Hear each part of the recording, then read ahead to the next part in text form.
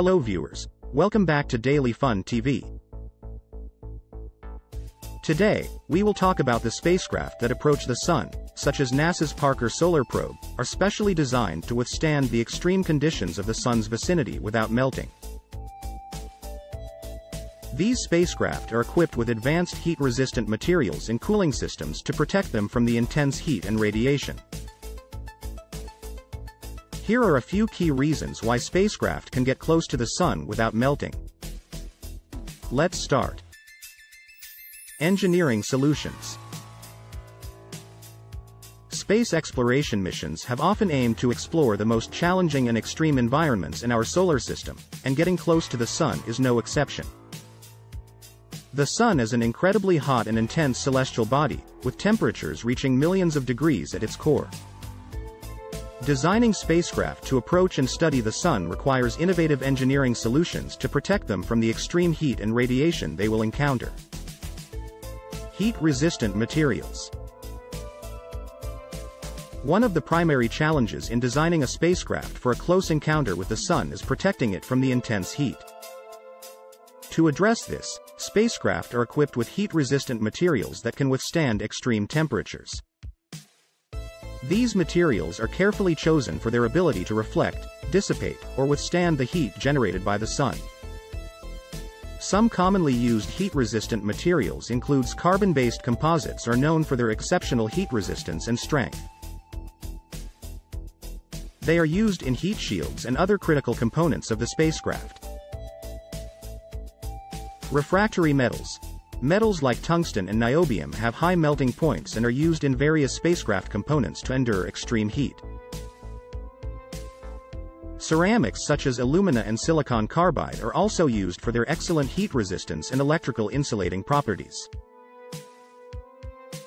These materials are strategically placed on the spacecraft's outer surfaces to act as a shield against the Sun's heat. They prevent the spacecraft from melting or succumbing to thermal stress. Active cooling systems.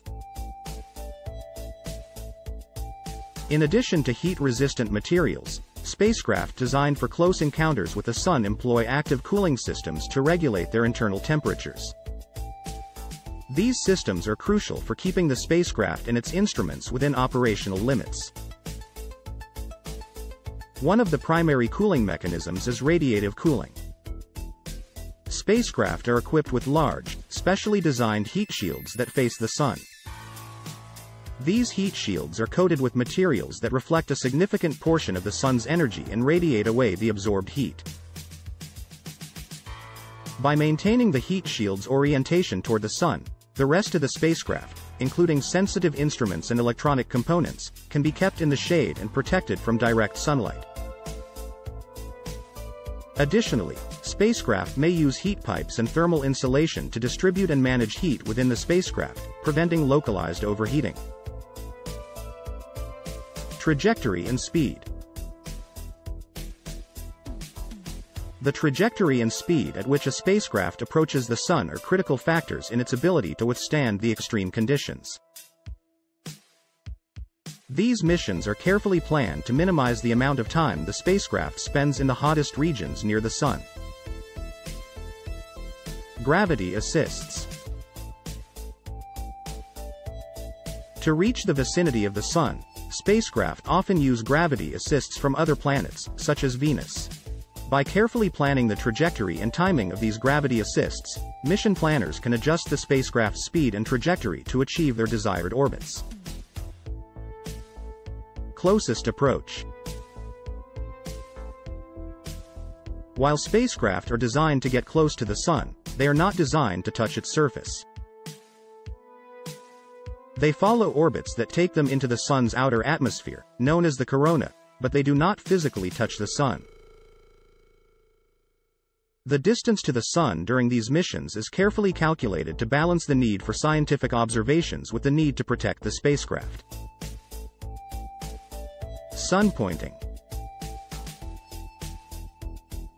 The spacecraft's heat shield is typically designed to be sun pointing, meaning it constantly faces the Sun to absorb and radiate away heat. This orientation is maintained autonomously using onboard sensors and thrusters. If the spacecraft's orientation deviates from the optimal angle, the autonomous systems make corrections to ensure the heat shield remains in the right position. Instrument protection. Sensitive scientific instruments on board the spacecraft are often housed in compartments that can be sealed off from direct sunlight when not in use. This protection helps prevent damage to the instruments during the closest approaches to the Sun. Data transmission. Autonomous systems also manage data transmission and storage. They prioritize the collection and transmission of important scientific data while ensuring that the spacecraft systems remain within their temperature and power limits. Testing and simulation. Before launch, spacecraft designed for close encounters with the Sun undergo extensive testing to ensure their durability and functionality in extreme conditions. These tests often involve simulating the heat and radiation the spacecraft will encounter near the Sun. Thermal vacuum chambers. Space agencies use large thermal vacuum chambers to subject spacecraft to simulated space conditions. These chambers can recreate the extreme temperatures and vacuum of space, allowing engineers to assess how the spacecraft and its systems respond to the harsh environment. Radiation testing. Spacecraft are also exposed to intense radiation in the laboratory to simulate the radiation levels near the Sun. This helps engineers assess how well the spacecraft's electronics and materials can withstand the radiation. Conclusion. Spacecraft designed to approach the Sun are marvels of engineering, carefully constructed to withstand the extreme heat and radiation of our nearest star. They rely on heat-resistant materials, active cooling systems, precise trajectory planning, autonomous control systems, and rigorous testing to survive their daring missions. By pushing the boundaries of human knowledge and exploration, these spacecraft provide invaluable insights into the nature of the Sun and its impact on our solar system. That's all for today. Please like and subscribe the channel for more informative videos. See you in the next video.